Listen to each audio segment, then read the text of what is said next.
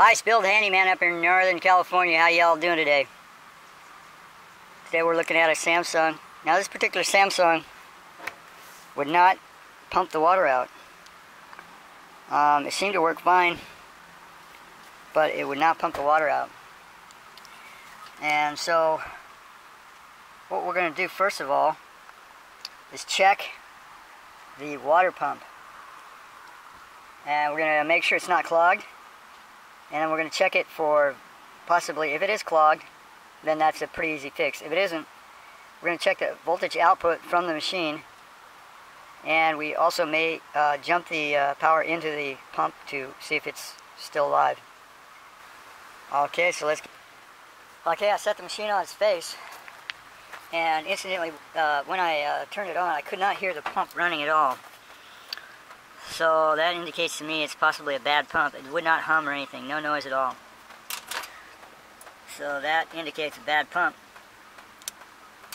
What we'll have to do is check the voltage coming out of it, or to it, and then if there is voltage going to it, then it's a bad pump. We can also check the continuity between the two terminals, see if we have continuity. And if there's no power going to it, then there's a problem with the control module. And so that could be prohibitive depending upon how much you want to spend on repairing your washer. Okay, I pulled the pump out. This is the pump. And we can look inside of it and we can see there's no clogs in it. No debris inside there. And if you stick your finger in here, you can feel the impeller. And you can feel the impeller is actually moving. It's free-flowing, it's not sloppy. And we have the magnetic force. We can feel the magnetic force of the magnetic motor. And so this part so far looks pretty good, and we can read from this information here. This is a 120 volt pump, and so we should be able to jump these two terminals here. Let's see, this is the black one here, this is the yellow one. Came off inside there, and we're going to jump this pump directly to 110 and see if it comes on. Okay, so what I did is I jumped it with the 110 line directly to the pump. And don't try this at home unless you are experienced, because working with electricity can be hazardous. And this is a very quiet pump. I could hardly hear it, but it is working. And so that means to me that somehow this brain is not telling the pump to pump. So there's probably a problem with this brain. And this is a WA 422PRHDWR/AA. And what is it? 2012-05. And so might have to Google this one. I can look inside here and see if there's a loose solder joint. But this one's going to be a tricky one, I think. Oh, okay, before I went and did brain surgery on this one, I pulled the drain tube from the bottom of the tub just to make sure that that thing is clear, and it's definitely clear because I couldn't hear the pump, and it's a really quiet pump. I figured maybe there was something plugging it up, but in this case there's no plugs, and the pump simply does not come on when it goes into the spin cycle for some reason. Yeah, and so another way to test the pump is basically put your meter on continuity or the ohm setting, and you should have continuity between the two terminals, between these two terminals. If you don't have continuity, then it's likely your pump has gone bad. Yeah, so these are the 110 wires. They're pretty thin for 110 wires, but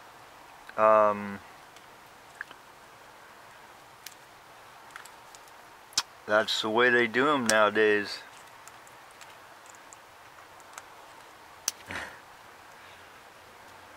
So for some reason we just don't have, and it looks like somebody's already looked at this wire here because it's loose, kind of hanging here. They were figuring maybe there was a break in the wire. Okay, so we got the brains open here. Yeah, so what we can do is try and trace the wires. So from the pump we have these wires here, which are the yellow and the black wires leading to the pump, coming up here into this wire set here, and I believe these are the wires, the black and the yellow, and we can run a meter between these to make sure we have continuity, and otherwise we'll take this apart and see if we can see any loose solder joints around the yellow and the black wires. And so this is going to be taking full voltage, so there's probably going to be a relay in there running that. So there could be a bad relay inside this control panel, inside the control module. That's what I'm thinking. Okay, so now we have a break in the continuity on the yellow wire. So I'm going to run a jumper wire from the yellow wire up here to this, and hopefully that will solve the problem.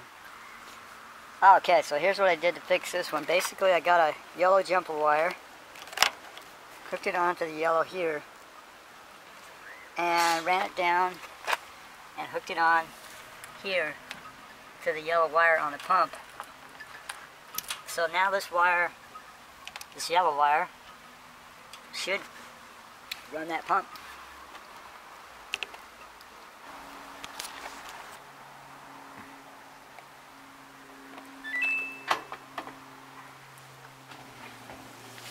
Oh, there it is. It's working now.